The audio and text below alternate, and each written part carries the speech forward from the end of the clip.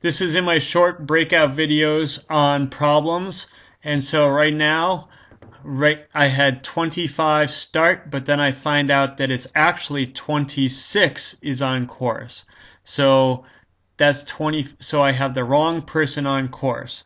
Well, I know that that's actually supposed to be 26. So what I'm going to do is I'm going to swap with the start, and now I've got 26 on course like they should be, and the starter assures me that I've got 27 is the next person who is in the gate. So now I've got the correct person on course. So let's go through and do this again. So right now, the next thing is I just said 25. I sort of botched 25.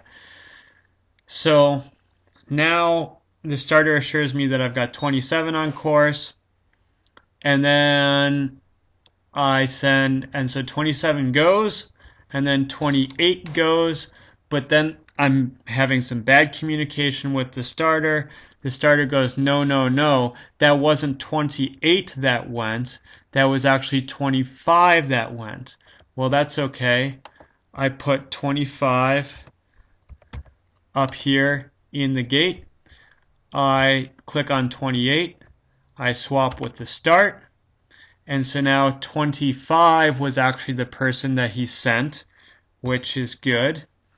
And then the racer, and now the starter assures me we're 100% clear now that he's got 28 in the gate. So now I send 28. So if you realize that you've got the wrong person on course, you can do something about it. And it doesn't have to be the very first person. So I can add in a couple of people on course, and this isn't a realistic situation, but that's okay.